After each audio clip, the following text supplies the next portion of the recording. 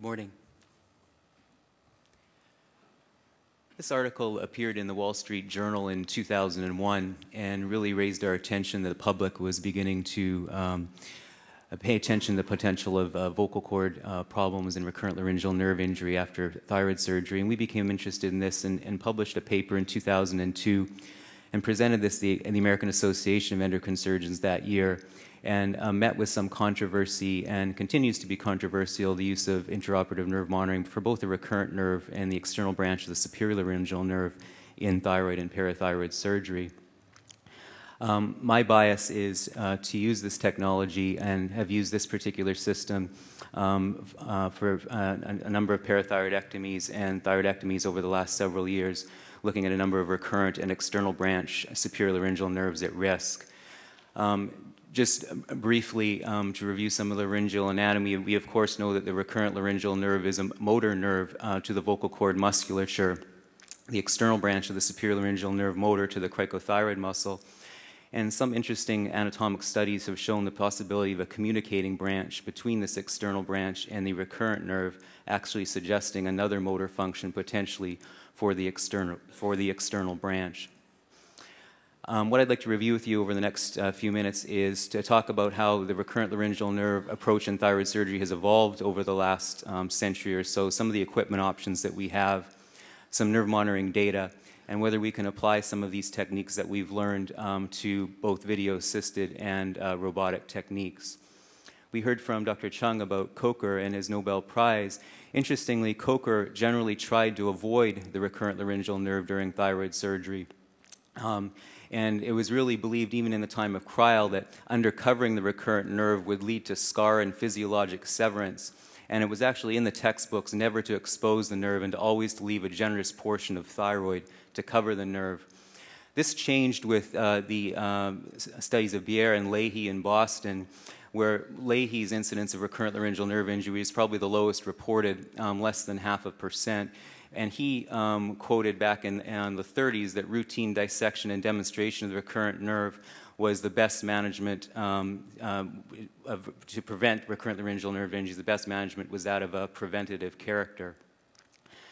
It really did evolve then over the last few decades to sort of two techniques that I think continue to persist today, where some have described a capsular dissection technique, or so-called huggers performing thyroidectomy, and ones that would more meticulously dissect out the recurrent nerve and dissect at the course in its neck, a finder, and I've been fairly compulsive about finding the nerve low in the neck and tracing it to its insertion in thyroidectomy cases, and also find the nerve with the nerve monitor in parathyroid surgery. It was interesting, in textbooks as late as 1976, it was noted that the dissection at no time should be directed at identifying and covering the recurrent laryngeal nerve.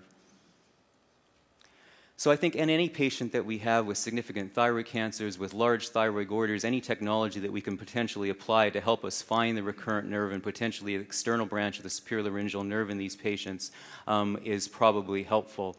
There are two main equipment systems that are mainly available that people use. One is the Neurovision system through RLN. Their new version is called Nirvana. And then the NIM Medtronic system, which also a number of centers use. This is a system that I use where a laryngeal surface electrode is attached generally to a 7.5 ET tube. And the nice thing with this system is that your stimulator is actually a dissecting hemostat. And one can control the stimulator electrode and the EMG sensitivity electrode with the system during the course of dissection and nerve monitoring. This is the NIM Medtronic system. It works basically in a similar way, except that the electrodes are actually built into the endotracheal tube. It doesn't require you to attach it to the surface of a tube, but the technology works in a similar fashion. And where this electrode is positioned on the vocal cord similarly to what the Neurovision system is. So this is basically how we would set this up with the left lobe of the thyroid retracted medially. One can begin to dissect with this particular stimulating hemostat, and during the course of dissection actually come down on the nerve and generate a signal on the recurrent nerve. As you know, there are various anatomic variations that we have to consider, and when I begin on the right side and look low down and don't find a recurrent nerve in its normal position, move quite quickly to try to identify whether there's a non-recurrent nerve, which by the literature is approximately 1% of the time. This is just an example with the right lobe retracted medially here, inability to find a recurrent nerve on the right side, upper parathyroid, and we were able to find a non-recurrent nerve. And it clicks when you're not on the nerve, and you'll hear a beeping signal when you're on the nerve. You can see the upper parathyroid and this non-recurrent nerve coming directly from the vagus into the larynx. And the absence of ability to identify it lower in the neck, I think, makes it mandatory to search, because this would be very easy to injure potentially if one didn't make an attempt to identify it either with or without the nerve monitor. We can record the EMG signals from these nerves, from the recurrent laryngeal nerve, which we can record and include as a part of the chart. This is the NIM system, which works in a similar way to the click and beep that we hear from the NIM. We can, if we have mechanical manipulation or irritation of the nerve, a sound can be made just by traction. We can get a train sound. And ultimately, when we stimulate the recurrent nerve, the sound that we like to see or hear, that we know that we're in the right area and preserving that nerve, and allow these sound tones to be helpful during the course of thyroidectomy. So the sounds are a little bit different between the two systems, but they both accomplish basically the same thing. The external laryngeal nerve, which has also been a nerve of interest in Dr. Nabnet's research, is probably a little bit of an underappreciated nerve in thyroid surgery, but may be injured fairly easily when the superior pole vessels are taken. These are pictures from Cernia's paper a number of years ago that looked at the external branch anatomy, where most patients, the external laryngeal nerve comes greater than a centimeter from the upper pole to the cricothyroid, but these 2A and 2B nerves, which really come much closer, within a centimeter, actually on the upper pole, are certainly at risk of injury during ligation and division of the upper pole. And monitoring in that area is often also called the Kurtz nerve. Monitoring potentially in this area and looking for cricothyroid contraction can be helpful to try to prevent injury of that nerve. You can see that type of anatomy is somewhat a function of how large the goiter grows as to where that nerve will be in relationship to the thyroid tissue. But when one looks for it, I don't make a habit of digging out. If it's not there, I don't see it. But if one looks for it, especially in some of the larger goiters with stimulation, we're able to find it. So directly ligating and dividing the vessels of the upper pole on the thyroid.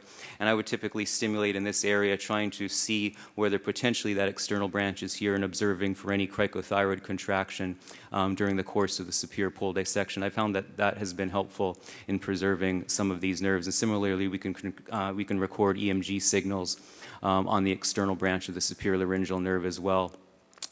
One of the challenges with intraoperative nerve monitoring has been false negative and false positive signals, which I think is mainly related and often related to the position of the endotracheal tube, which needs to be checked carefully. If the tube is not positioned on the cords, you are going to get false positive and negative signals. This is the use of a glide scope, epiglottis anteriorly, the left and right cords, and where we can see clearly with the glide scope the positioning of this laryngeal electrode approximating both the left and right vocal cord. And I found that very helpful, especially with inexperienced anesthesiologists, to make sure that we can tell exactly where those electrodes are at the time of doing the operation before the surgery.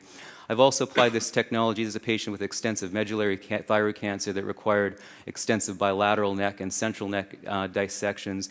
Instead of putting the electrodes on the endotracheal tube, we can actually position them back on the trapezius muscle and also use it as a standard nerve stimulator to dissect and monitor and identify the spinal accessory nerve through its course during the performance of a modified radical neck dissection. Just to show you, this is that communicating nerve I showed you earlier, which I think is interesting. Superior laryngeal nerve, communicating nerve going to the recurrent nerve, and when you stain these fibers for acetylcholine, it does actually show that this is a motor nerve, suggesting some other motor innervation from this external branch to the recurrent nerve. Hard to prove that in patients, but when one dissects a hemilarynx in a dog, you're able to prove that perhaps there are some other motor fibers that we don't necessarily appreciate.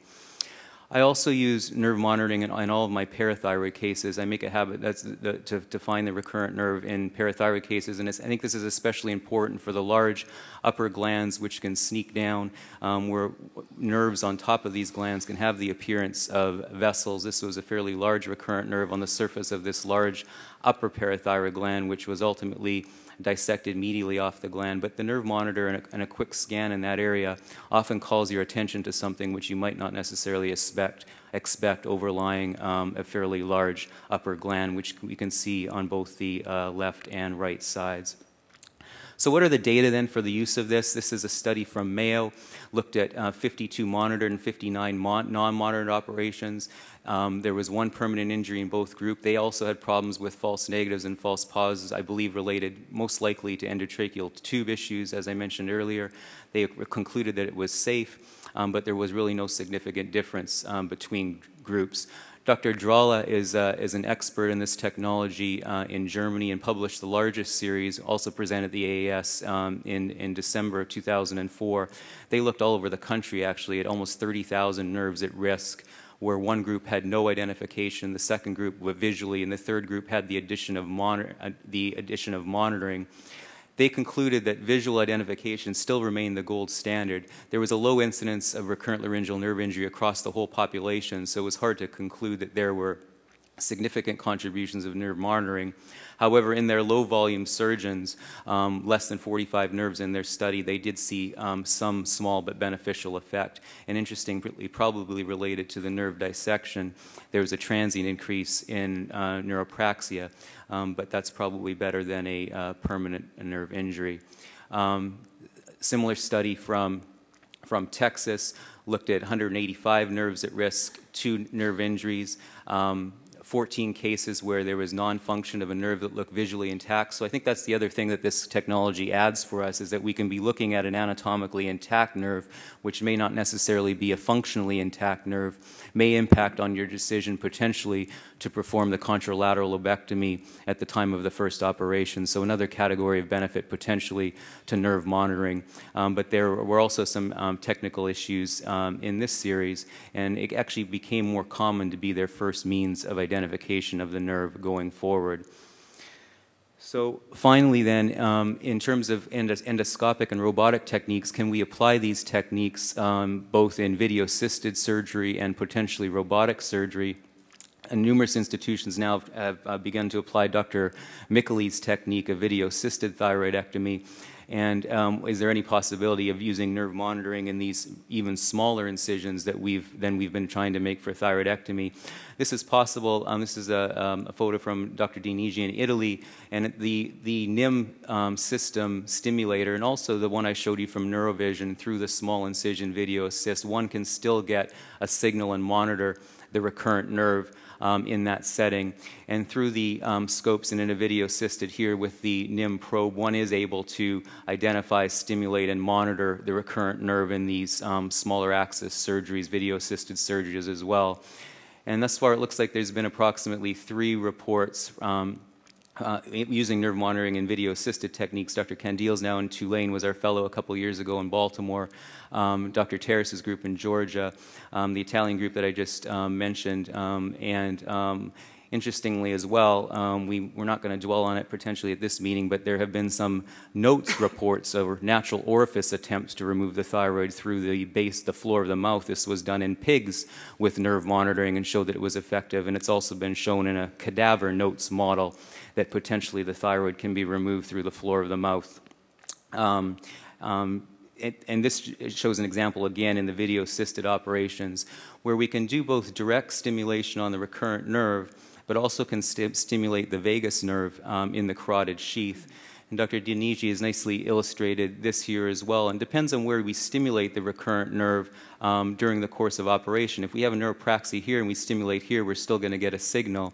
Whereas potentially if you evaluated the vagus in that scenario, if your lesion was here, you're not going to get a signal. So it depends on where you do that. I found the vagal stimulation particularly helpful in a reoperative case where there's dense scarring in the central neck. If I can get a lateral signal, if I know I have a true positive and true negative, that can make the subsequent dissection in a reoperative parathyroidectomy or a reoperative central neck dissection potentially easier once I know that I have a true positive on the recurrent nerve. But we can use this, and this group in Italy showed that it was feasible and possible to monitor both the recurrent nerve and the external branch. Similar conclusions from the Tulane group that it was technically feasible in video-assisted surgery. and also from Dr. Terrace in Georgia, that we could use these nerve monitors also in Mikulic's video-assisted techniques. So feasible, easy, safe, and effective as we done with our small incision thyroid surgery, but also with the video-assisted approaches. Finally, I'll conclude, Dr. Nabdet and Dr. Herrera, just to consider the robotic approach to using these technologies. We saw beautiful videos from Dr. Chung potentially with this. What we saw, though, is from the axilla and from the chest, we're going to need longer instruments to potentially reach the recurrent nerve if we're going to monitor the recurrent nerve in that area and work with the companies to do that. This is Neurovision's attempt to create a longer instrument to get at access via a robotic or a transaxillary approach. And we saw beautiful videos from Dr. Chung, so I'm not going to dwell on this, but through this distance that we're going to try to access the thyroid between the sternocleidomastoid muscle heads, between the clavicular and the sternal head, we need an instrument or a nerve monitor that is going to allow us to get that deep. And currently, the ones that we have available through Medtronic and Neurovision haven't allowed us to do that. But this longer one now, potentially, you can see this is in a robotic thyroid. This is one of Dr. Candile's cases from Tulane, where you can actually get this through the link from the axilla to monitor the recurrent nerve in that scenario. And similarly, we're going to have to work with the companies to make these devices. This is actually a similar where you can plug your nerve stimulator into this area, which will also work as a suction device, which can turn on and off to also aid in nerve identification and monitoring during a thyroid operation. I'm going to have to get used to the idea potentially of setting up several cases of thyroidectomies and parathyroidectomies for the day. I think our docking time may be a little longer than what Dr. Chung described. In terms of, we've heard also a word of caution. There's some potential complications related to bleeding, esophageal complications, nerve complications, potentially traction injuries related to the axilla and brachial plexus. And it's even been suggested that, can you go back one slide? Final comments, please. Yeah. Thank you. It's even been suggested that in addition to monitoring recurrent nerves and external branch nerves to prevent some of the radiculopathies from the arm positioning, we may have to keep an eye on the ulnar and radial nerves because some of these patients are having nerve palsies from the positioning. So I'll conclude by saying with nerve monitoring in the lower neck is not necessarily synonymous with a meticulous surgical technique, and it remains that meticulous dissection and technique at the ligament of Berry more than monitoring, identifying the nerve lower in the neck that allows us to perform safe thyroid surgery. And Medtronic states that carefully in their disclaimer that it's not intended to replace the surgeon's medical judgment or knowledge of anatomy, doesn't prevent surgical severance of nerves, and is only a technical aid and is not going to substitute for our skill, experience, and anatomical knowledge. So thank you, Dr. Nabdet. I'll close there. Thank you, Dr. Herrera.